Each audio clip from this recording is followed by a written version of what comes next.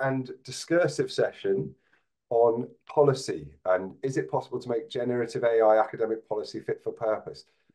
Dr. Claire Ellison is our host for today, and Claire is by no means the end of the policy road. So if there's any issues, don't direct them directly to Claire. We're going to talk about the policy, talk through it nicely, and Claire's going to give us a brilliant presentation and host the discussion. So we are recording. We'll share the recording with everyone, as we've said, throughout the week. And Claire, I will get out of your way. I'll keep an eye on questions in the chat. If you want to pop them in, Claire can see them. And if they're not spotted, I'll pick them up, at some point. So thank you, Claire. Over to you. Thanks, Rob, and thanks for everything you've done this week. I've been able to attend sessions earlier in the week as well, and it's been really good and kind of discussions going on. It's been great, and I kind of want to carry that on through this session. So yeah, I'm going to be presenting a little bit about the policy, but no one really wants to sit here on a Thursday lunchtime and hear me talk about policy too much. So I do want it to be more discussion about the policy and thinking about it a bit sort of further back, a bit sort of what is the policy for, why have we even got policy, that kind of thing. So yeah, it's not going to be too dry, I hope, and keep you all entertained this Thursday lunchtime. So what I'm going to briefly do is just talk about when I say our through this talk, I'm meaning the University of Liverpool as a general institution, mainly led by us at CIE. So our response to GenAI, over the last 18 months and where that kind of came from, and then a very brief description of the current policy and guidance that we have. I'm going to talk about the surveys that we ran at the start of this year that looked at both the staff and student opinions on those guidance documents and those policy changes that we've done to try and see if any more changes were required. So I'm going to talk through that as well. And then come into, as I said, more discussion about the bigger problems around policy for generative AI and policing generative AI and what we need to do moving forward, not just from our point in CIE in terms of these guidance documents, but also in terms of us as an institution, as a higher educational establishment, what direction is all of this going in? As I've said, I do want this to be quite a discursive session, so I've set up a Padlet and I'll paste the link to it in the chat as well. And within that Padlet, there are sections where you can, at any point, if you've got any comments on any specific thing, please just put them in there. And then I've also got some specific questions that I will come to at specific points in the presentation. So feel free to answer those now if you've got an opinion on them now, but I will come to those at specific points in time. Okay. All right, so hopefully you're all here in the right place and you're all expecting a talk on policy. And if not, feel free to log off right now. I won't be offended. All right then, so starting off, where did this all begin? Well, I kind of pinpoint the start of all of this back to the 18 months ago, coming up to 2 years ago now, really. I need to update this slide. This graph I really like using because it really points it out so clearly. So this is internet searches for ChatGPT and time going across the bottom. And you see here it is a dead zero up until November 2022, and then it just skyrockets and has continued to be ever present ever since. And it's the same with Twitter, or X as we should say. Tweets per day on that topic, again, going from absolute zero 2 years ago to really, really high now and almost a ubiquitous tool. You say ChatGPT, you'll be hard pushed to now find someone who doesn't know what that is. But I think it's important to know, and I think everyone gets this now, and especially everyone attending the talks this week and everyone who's been engaging in these sessions, is that we are talking about more than ChatGPT now. So obviously we've got Google Gemini and Microsoft Copilot. They're becoming the biggest players in the game. They've got the corporate branding behind them. And they've also got the ability to integrate into everything we use. I myself, when I'm at work, I tend to use a lot of Microsoft products because obviously, we've got all the Microsoft licenses. However, when I'm at home, I'm very much a Google person. So I use Chrome, all my accounts are with Google. But between these two, essentially everything I use when it comes to computers now has some sort of integrated generative AI in it. I don't know if anyone else is experiencing this, I'm sure you are, but any task that you try and do, it's like, oh, there's an AI to help you with that. You get a little box coming up going, oh, do you want AI to write that for you? Even writing Word documents, it's guessing the next word that you're writing, it's just typing. It is everywhere.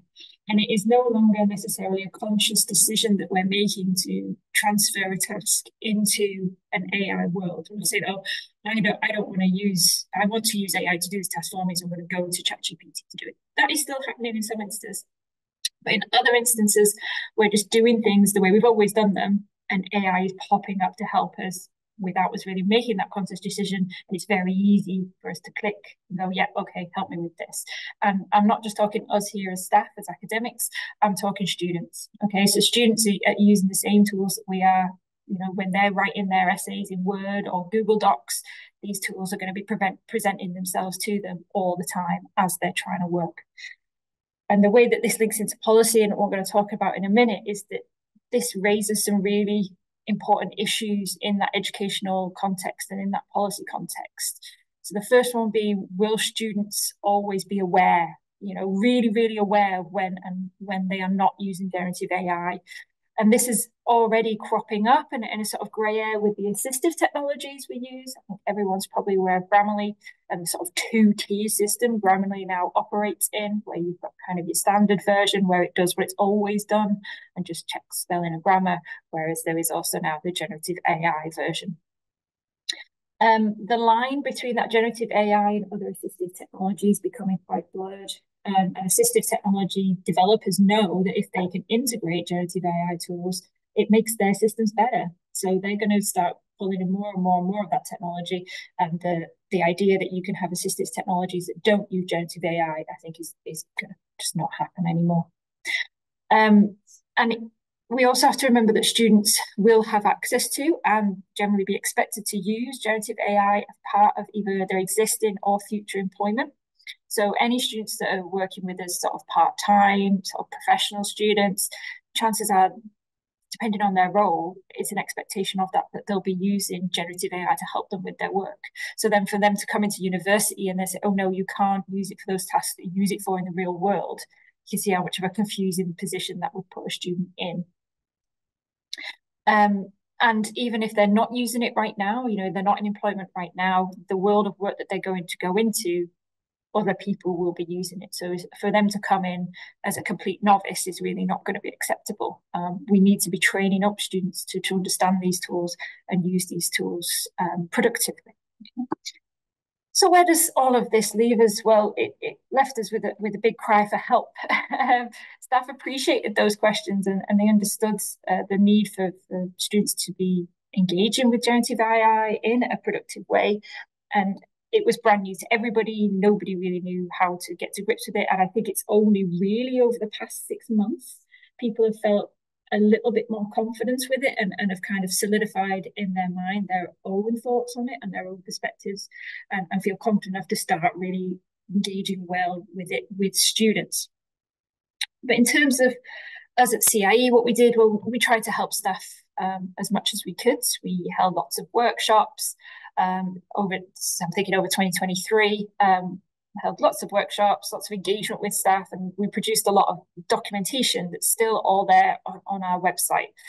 So if anyone hasn't been to this section of our website, I'm sure everyone has, but this is where to go to find everything up to date in terms of documentation related to generative AI. Okay? And in terms of how we reacted compared to other institutions, I've found a study recently that shows that we can actually, what we've done isn't unusual. So I'm going to talk about the details of our policy in a moment, but essentially Nick MacDonald and colleagues earlier this year did an extensive review of documentation. This was specifically for American, so USA higher education institutions. But essentially, they looked through every possible website that they could get access to and that they could find their documentation related to generative AI use. And they established whether the institution was either encouraging or discouraging use of generative AI, and then rated how extensive their guidance was. And what they found, as you can see on the graph here, is that the majority of institutions were encouraging use, but with extensive guidance. So it's, yes, we appreciate that students need to be taught how to use generative AI, and it's an important thing. We can't ignore it. However, that needs to be done with guidance. Alternatively, there were institutions who are producing extensive guidance to discourage use and say, this is not appropriate for your studies. It's not a reliable source. You shouldn't be using this, etc., and really coming down on that stance of it. And then we've got other institutions who are actually producing very minimal guidance, and some who are really sitting on the fence and are neither encouraging or discouraging, and not really saying much about it at all. And then that leaves kind of a really big hole for students to fall into and can potentially lead to problems. So I think it's good that we're up here with the majority, or the majority from this study anyway, who are producing guidance and trying to guide people in how to use it, but also encouraging use in appropriate ways. In addition to this, Rob actually pointed this out to me earlier today. This document here is a collection of policy statements from different institutions, and I will pop that in the chat for you. I think I've got it here. Yeah. And it's a really interesting document because it just shows the range of responses from institutions. So some institutions have gone really in depth and they're quite lengthy in their explanations of why their approach in GenAI and the way they are, and making this really clear to students. Others, it's literally 2 sentences. So it is really quite varied, the response out there at the moment, and University of Liverpool is essentially sitting in sort of the more guidance-y side of that sphere. Okay, now I have the first of the questions that I put on the Padlet. So if you didn't go to the Padlet before, please go there now. And this is kind of a bit of an awkward question. Just simply, do we as in University of Liverpool, a GenAI policy? Okay, I'll bring up the Padlet and then we can see the responses that come in. Claire, just while you're doing that, your sound is fine, but I think you might be on your webcam mic. I don't know if you want to switch it to your headset. Thank you so much, Rob.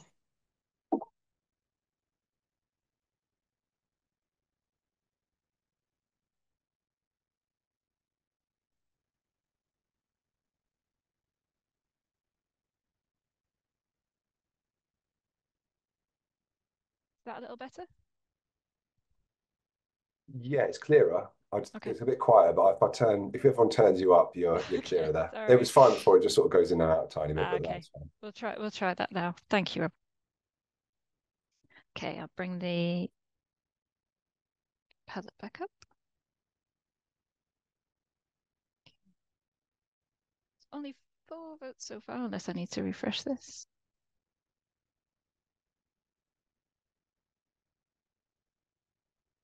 Yeah, I need to refresh it. Okay, Rich, I like that question. Is it policy or guidelines? This is something that I'm going to clarify in a moment. But yeah, I wanted to kind of throw the question out there and just see what we got. Question it again.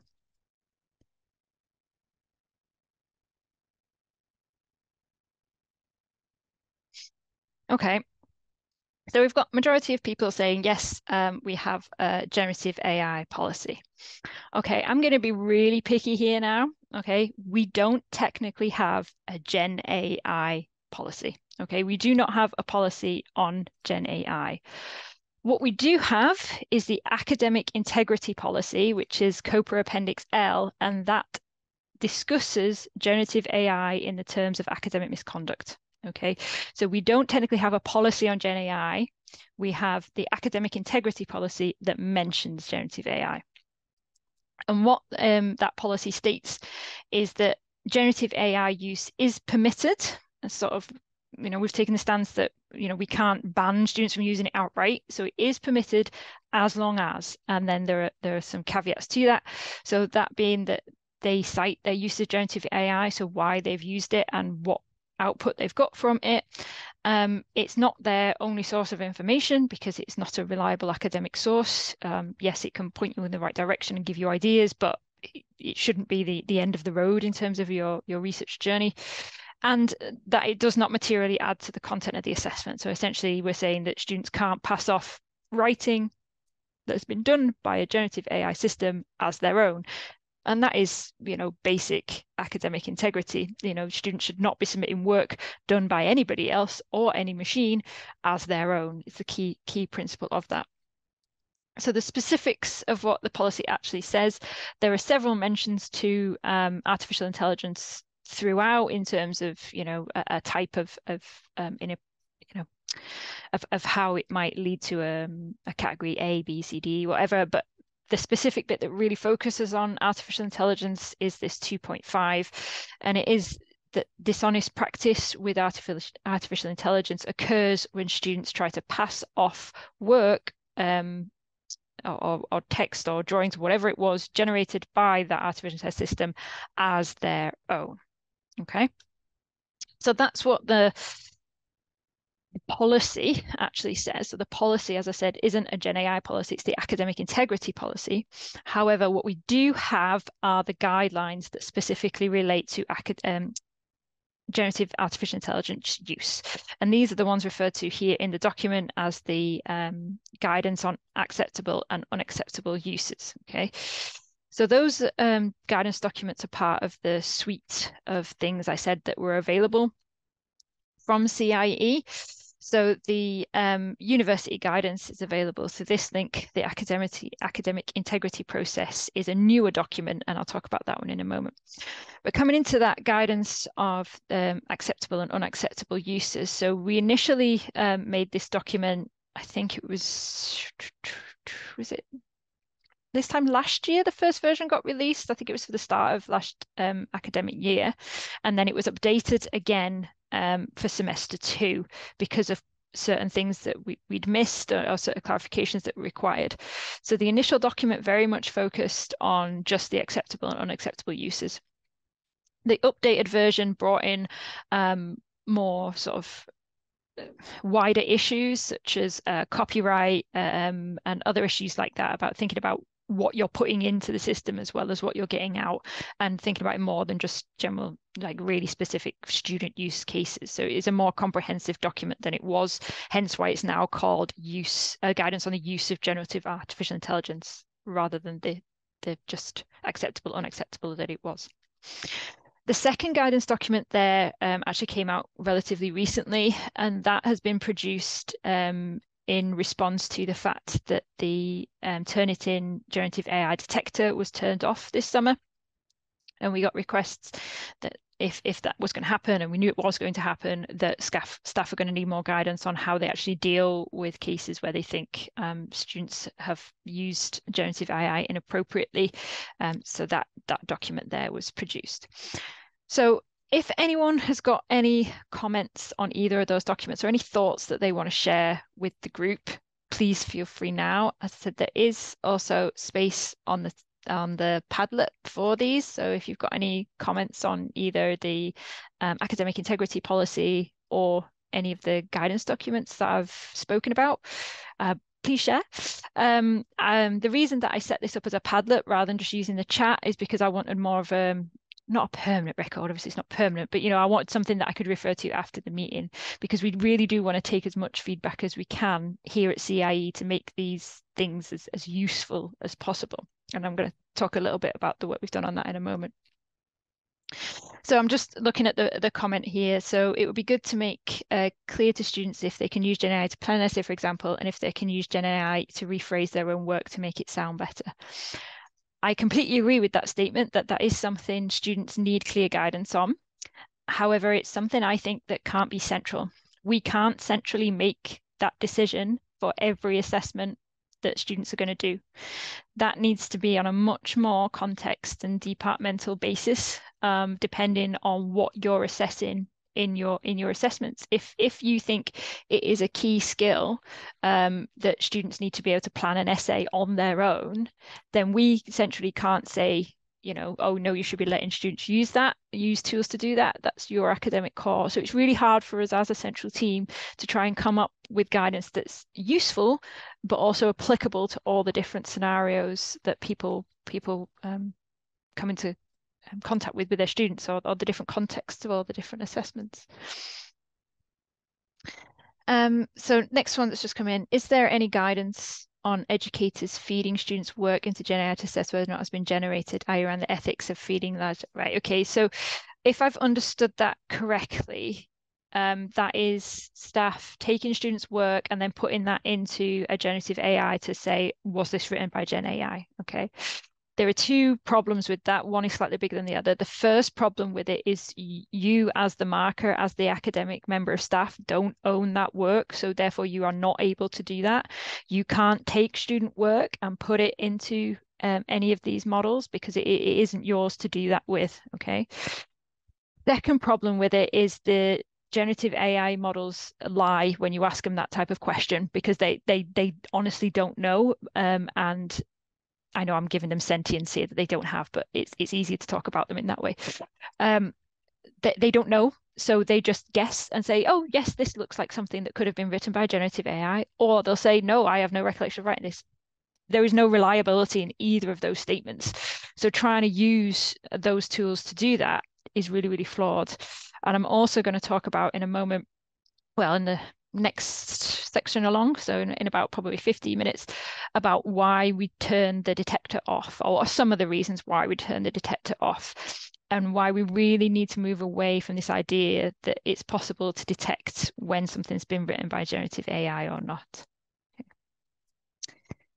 Right, I can see there's little bubbles, which I think mean people are typing, but I'll move on and then I can always come back to this at the end if we've got time. Okay.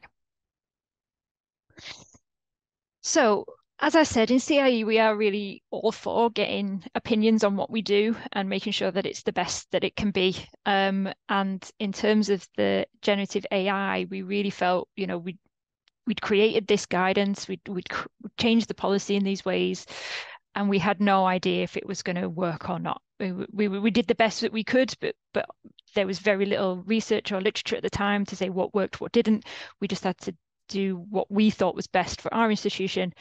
And then we actually wanted to ask the staff and students, did this work? Did this work for you? How did you find that first semester? So we ran a survey between January and March of this year, one for staff and a separate one for students, asking them several questions about their use of generative AI, but also about the policy that the university were using, or the policy and the guidance the university were using to try and help people use generative AI productively. So I'll talk through the staff results first, and then I'll come on to the students. So when it came to the staff, bit of a not necessarily wake-up call for us on these ones, but it kind of confirmed some of our fears about it.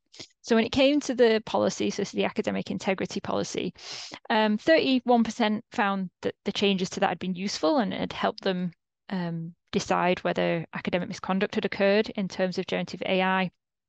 However, 35% didn't find it useful at all, and then another sort of third of the respondents were either unaware that we'd changed the policy or unaware that the academic integrity policy actually related to generative AI at all.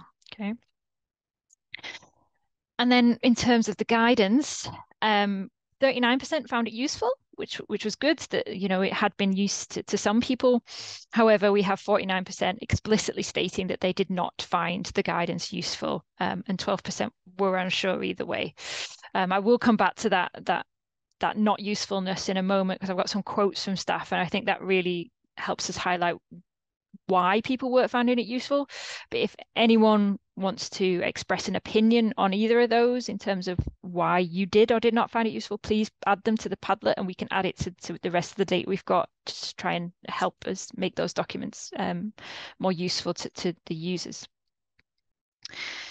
In terms of the actual acceptable and unacceptable uses we described in the documents, we were interested to see if staff actually agreed with those, and were kind of building them into their courses and explaining them to students. So we asked staff for each of the ones that were listed in the document if they agreed with it or not. Okay. So just to explain the numbers on the slide here. So these are all the acceptable uses that we have listed in that guidance document. This is the number of people who responded to that question. So they said, yep, that is a acceptable use. So they kind of tick the box that says, yes, that's acceptable. The percentage is the number of people who answered any option on this question. Okay, so for all the people who answered any one of these, 48% of them thought that background research was an acceptable use.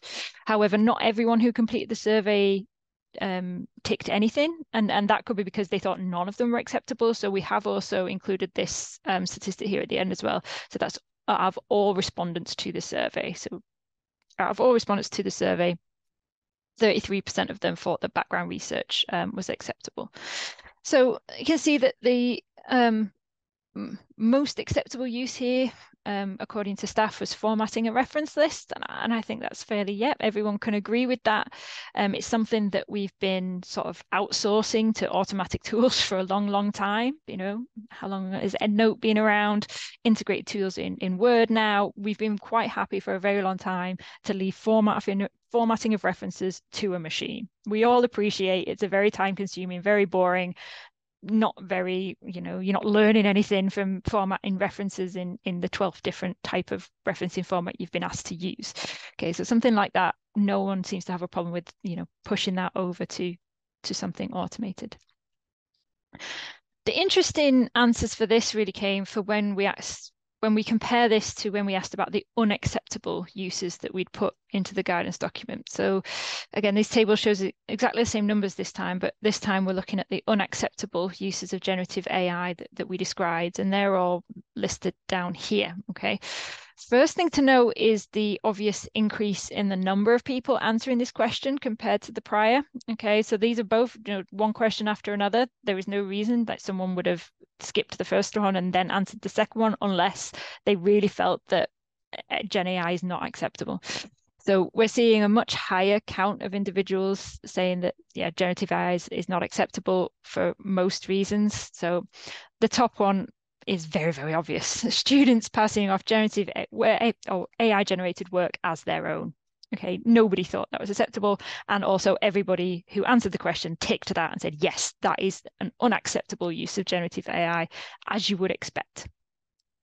And we get a high agreement with all of them, almost 100% on every single one. Every single use case we have in our guidance as unacceptable is universally considered unacceptable by our staff, okay, which is really reassuring that there wasn't anything in there that anyone thought, oh no, we should be getting students to do that, okay. So what's clear to us then is that we have a really good understanding of what we don't want students to do with it. However, the grey areas and the difficulty comes when we're trying to write the guidance around what we should be allowing students to do with it. And I think that's really coming from this context dependence that I spoke about before, okay?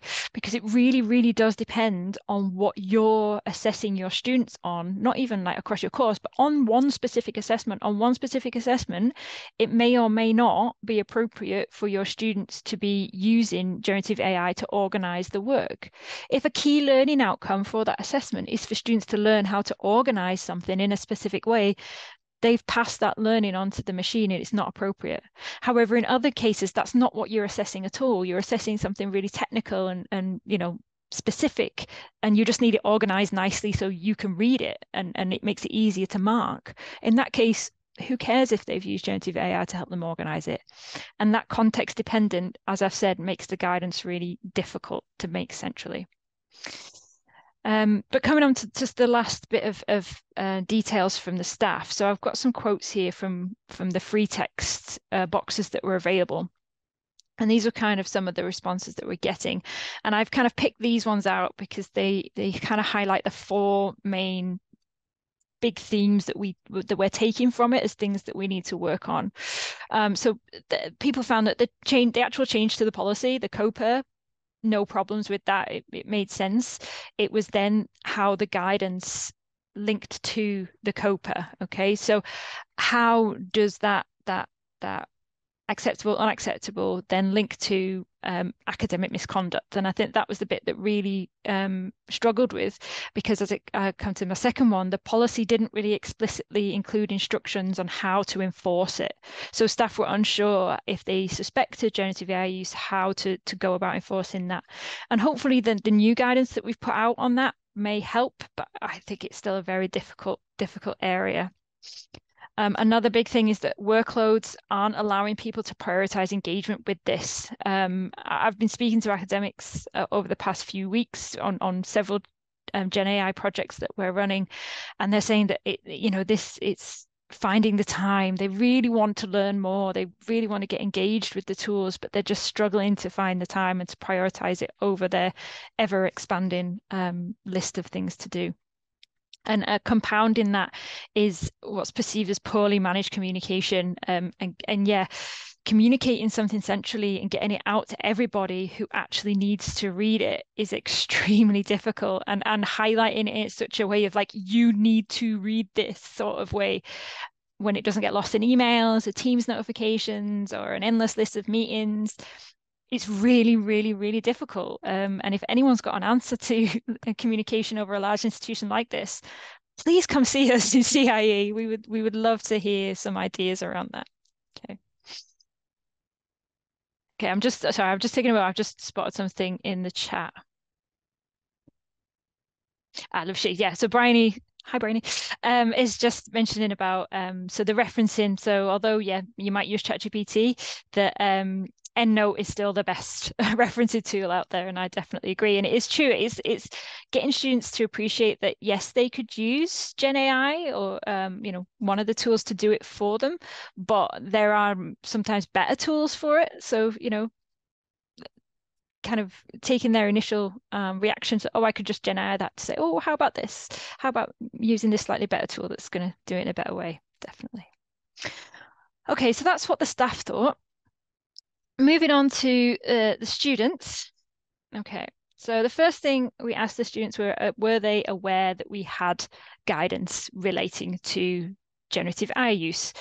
And the majority said yes. So, over 60% said, yes, I'm aware we've got guidance. Unfortunately, only 40% had actually read it, but that's still a significant minority of students aware we have guidance on it and they've taken the time to actually read it. The remainder of the yeses are kind of, yes, I know it's there and I kind of know what it says because I've spoken to my friends, but no, I've not read it. Okay, which is a nice honesty from them that they're admitting that although they know it's there, they haven't actually read it. Then we've got the no's. So there's the no's who are kind of, no, I wasn't really aware, but I'm guessing I could guess what it contained. And then the no's of, oh no, I wasn't aware and I have no intention of engaging with that. But then worryingly, the bottom one, the no's, then I wouldn't know where to find it even if I wanted to look at it. Okay, so this is the more concerning one at the bottom here because this is students that could maybe benefit or be more engaged with the guidance if they only knew where to find it.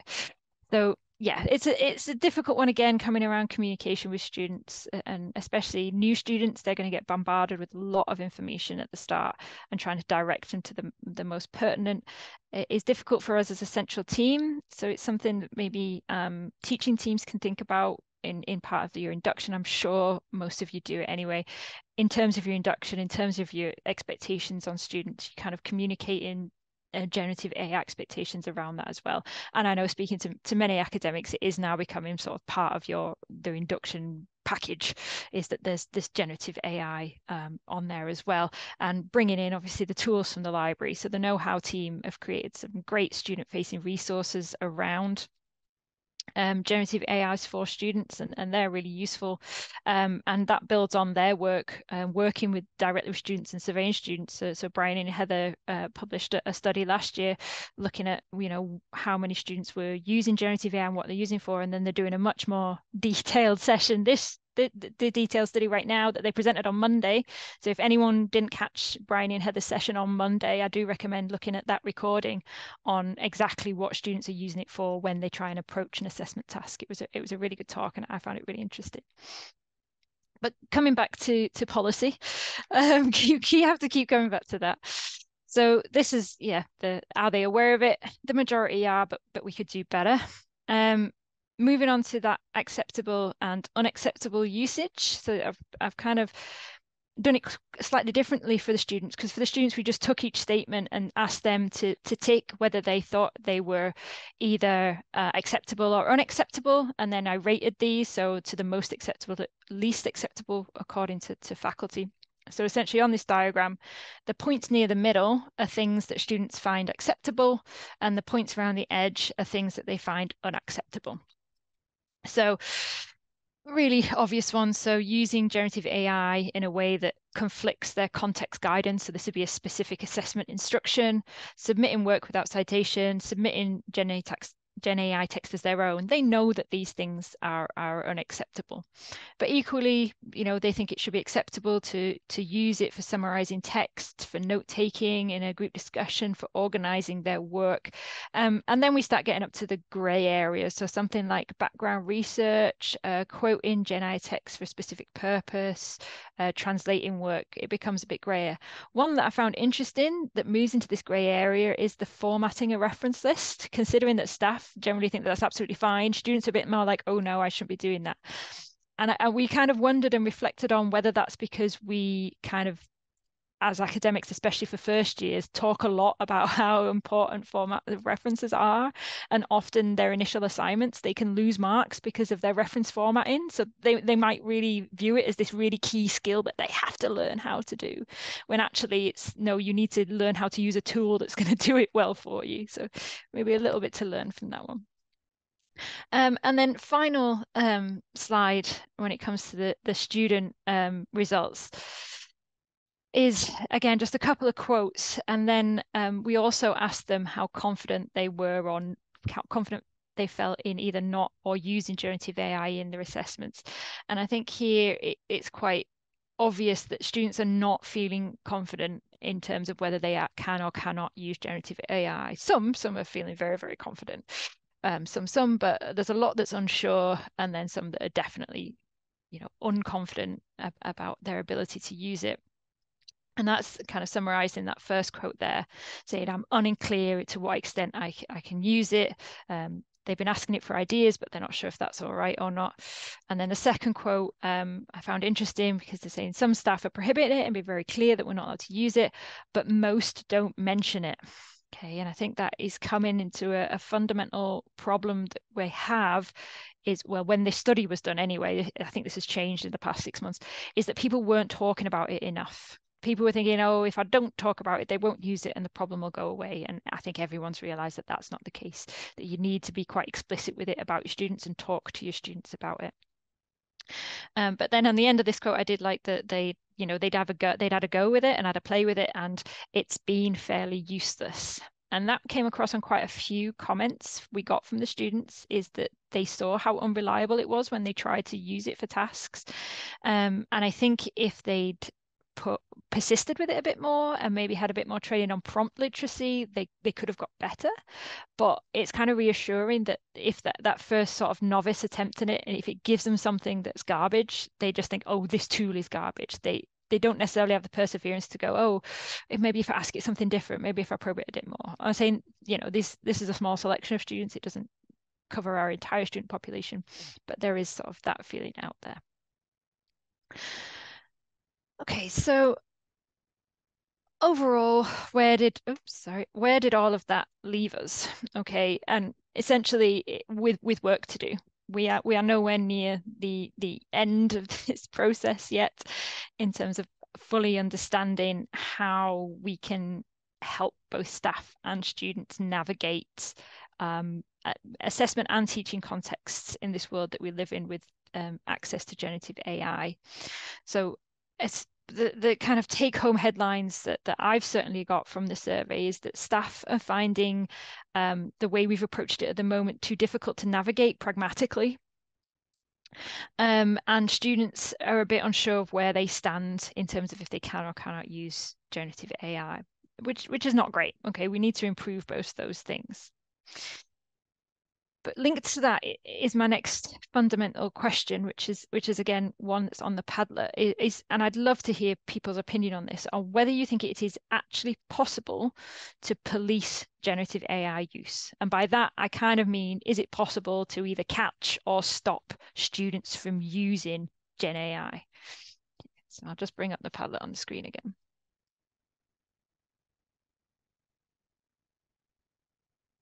Okay, a lot of it depends so far on that one.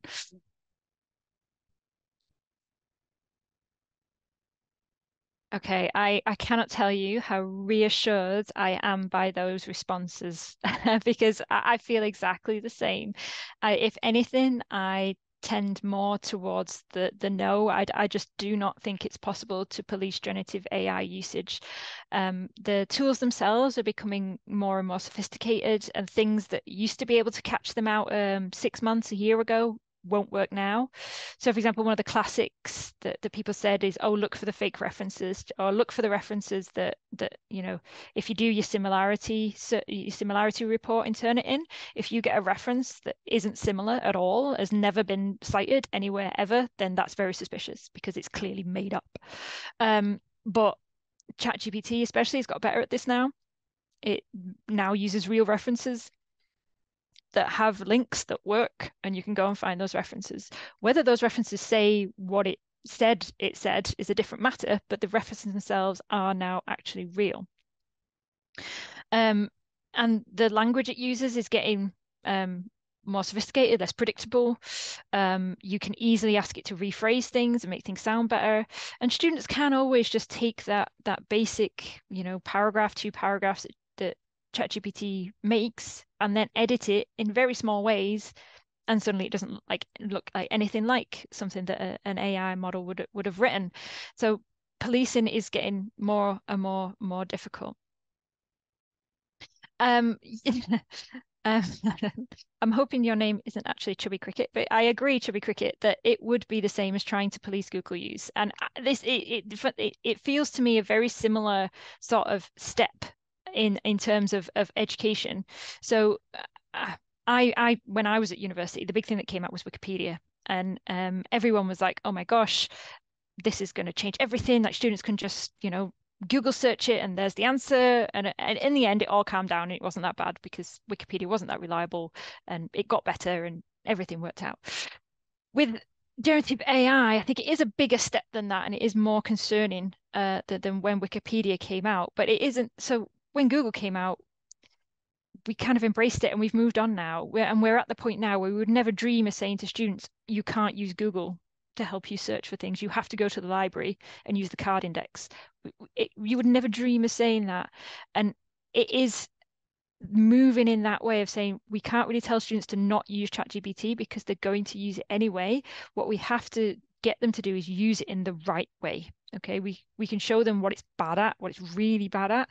We can show them what it's better at, but we also need to show them that tasks where if they get ChatGPT to do it for them, they're not going to learn. And if they don't learn and they get out of uni with their certificate on the end, what's the consequences going to be for them long term? Essentially, they're going to be blagging it for the rest of their life, in a very unsecure position because they haven't got the knowledge that they need to actually do whatever it is they've come to university to learn how to do. Okay, it's a hard philosophical fight, but it's there that they're here to learn, and we need to make sure that they're focusing on the learning, not getting tasks done, which can be the problem. The Rachel's made the point that you can if it's a small cohort. Yeah, I agree with that. If you can have the opportunity to have a small cohort and get to know your students, you could definitely. Yeah. So yeah, when you've got this small cohort where you know their actual levels because you interact with them all the time, and then suddenly this piece of work comes in that is way above, it is much easier, to spot. But I think as most people experience in higher education at the moment, it's all about increasing those class sizes. More and more students, more and more money, and with that system, that increasing participation system of getting as many people to university as we can, then yeah, policing generative AI on that sort of level of knowing people would just require a lot more staff. And if that's the solution to generative AI, I'm all for that. But then I don't hold the purse strings, so it's unlikely to happen. But if we could get the staff student ratio right, possibly, yeah, I agree with that. Okay, I've just spotted the time. It's really flying away with me. So I'm going to move on. So I'm glad we're in agreement about that policing, because it makes this next bit about why we turn the detector off a bit easier to talk about. So these aren't really official reasons. They're sort of kind of my understanding of some of the reasons why we turned it off. So the big one is that it wasn't detecting anything. It wasn't a detector, it was a predictor. It predicted when text had been written by generative AI. It did not detect anything. It wasn't proof of anything. It was just a clue.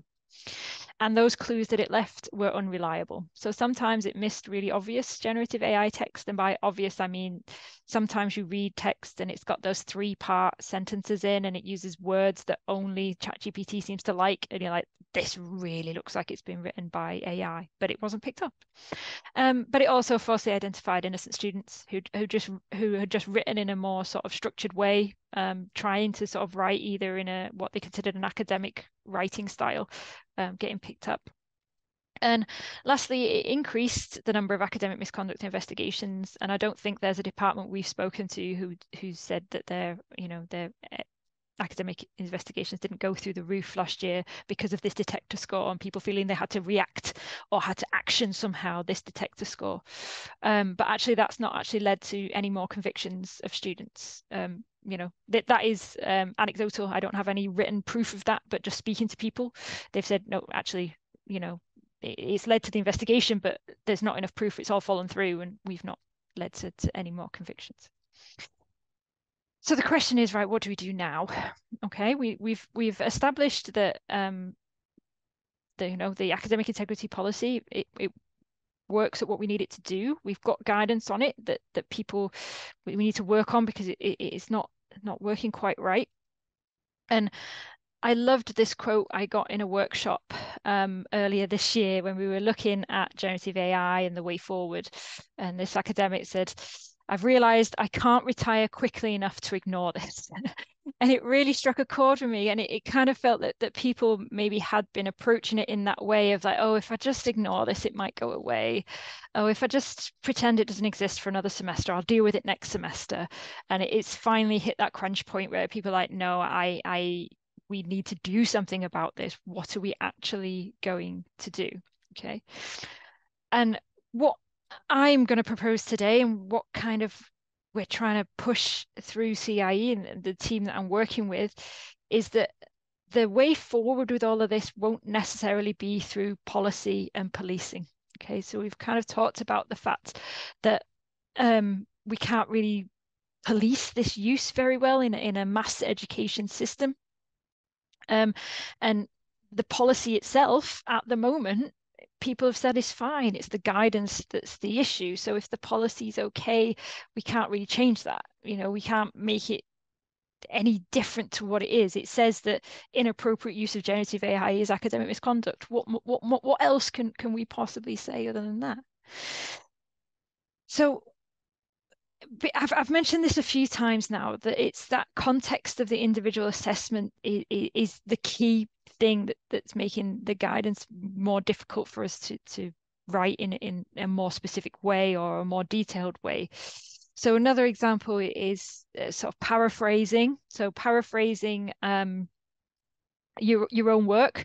So if you've written something, you're like, oh, I wish I could write that better or more succinctly, would that be okay or not?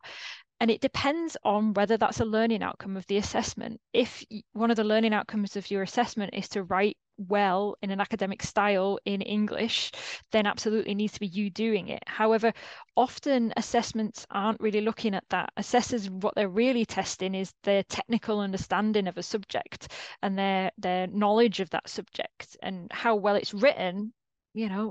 If they've had some assistance with that, it's less of a priority. Okay, so it's up to those teams to make that decision.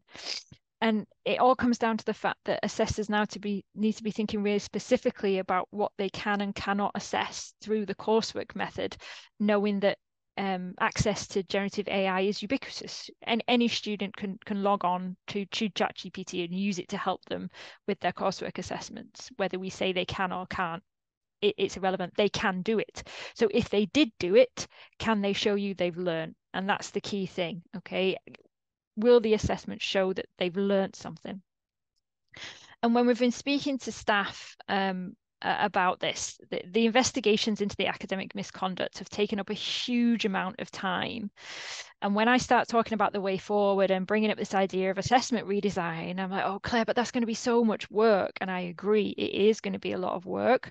But it comes down to the fact that we either put the work in at the assessment redesign stage and really concentrate on what you're assessing and how you can get students to do what you need them to do to show you that they've learned, or you do the work at the end trying to catch them have using ChatGPT inappropriately. Okay. And from the conversations I've had, people do appreciate that the assessment redesign would be a better use of their time than trying to chase people at the end. Okay. So if we could put the work in at the start, it might limit the work in the future or reduce the work in the future. And this brings us nicely onto some assessment redesign principles and potential strategies that I'm not going to go into detail at all, because there is a fabulous session happening at 2 o'clock today, run by Sam and Rob. So I'll leave those guys to go into all the details for you. But these are just kind of some basics that we talk to staff about. So assessing process, not product, which is not a simple thing to do, but inclusion of generative AI deeply within your assessments, so students are engaging with it all the way through, including things around generative AI in your marking criteria, making use of multimodality and using output as part of the assessment itself, are all different strategies we can use to help mitigate this misuse later on. The other thing that we're doing at the moment is a Think Aloud study. So this is being led by Caroline Hans in the psychology department, but with big involvement from us in CIE, where we're working one-on-one with academics to go through one of their assessments and put it through ChatGPT. So we take the assessment brief, pretend to be a student, put it in ChatGPT as if we were going to get ChatGPT to do the work for us, look at the output, and then the academics are just talking through their reactions to that. And what we found is that sometimes it is sort of like, oh my gosh, that's really good. This is something that my students would write and I would pass this. And then we've started to probe, okay, why is that happening? What is it about this that makes it a good assessment? And then from that, we can start to thinking about redesigning the assessment in ways that means that ChatGPT will get worse at it and maybe their students will get better. In other instances, it's been really nice to see academics surprised that ChatGPT can't do their assessment. So I was looking at one earlier this week, where initially the academic was quite impressed. She was like, oh, that's a good structure. And then she started to read it and she was like, actually, this has no detail at all. And it's missing a lot of the key things we'd expect. And it shows this was a practical subject, and it showed that the student had, or the writing had no links to practice. It was very theoretical, very vague, and actually meant that she then felt confident in her assessment because she realized what the system can't do right now. And I think it's going to become an important part of that assessment design process almost every year, that you're running your assessments through the coursework assessments through ChatGPT to see what stage it's at and see what it could produce. Okay. So last real slide for me today is I'm going to finish with the question of the whole code talk of, is it possible to make a GenAI academic policy that is fit for purpose? And by that, I mean lead us to a world where we know students are using generative AI in productive ways. And it's the last question on the Padlet. As I said, the Padlet will be open and left. So if there's anything after the session you want to add in there, please do.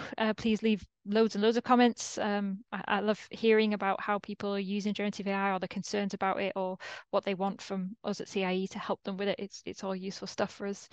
But if you want to contact us directly, there's a CIE email me directly as well. Sam and Rob, they're other key workers on generative AI, but we all have to be involved in it because it's a lot of what's going on right now, and a lot of people's concerns and thinking about how to approach it going forward.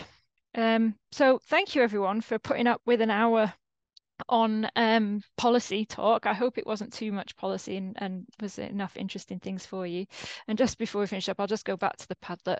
I just want to see what the results of that final one were. Okay, so a lot of yeses, and a few it depends as well. But yeah, Yeah, I agree that there should be somewhere where we can make it clear to students what we want them to do, but equally there's a lot of other considerations. So yeah, thanks everyone. Thanks, Claire. That was brilliant. Clear, calm, and concise. I think you've done really well there with the topic at hand, and great to see the engagement on the Padlet. We're right at the end of the session, so if there is a sort of final question, pop it in the chat. But I think everyone's just sort of saying thank you for that. You know, everyone stayed the entire duration, so that's always a good measure. And there's a point on the Padlet from Ruby about professional services staff and getting guidelines built for them. So yeah, that's something that perhaps we can look at supporting and maybe getting some of that team in at some point and seeing how we do it. But no, really clear. Yeah, loved it. And I will put the recording and slides up on the Padlet. So thank you very much. Thanks, everyone. Great. And I will just end this meeting, Claire. Actually, you have to end it. You have the power. So I will leave. And when you end it, we all end. So thank you very much. See you later.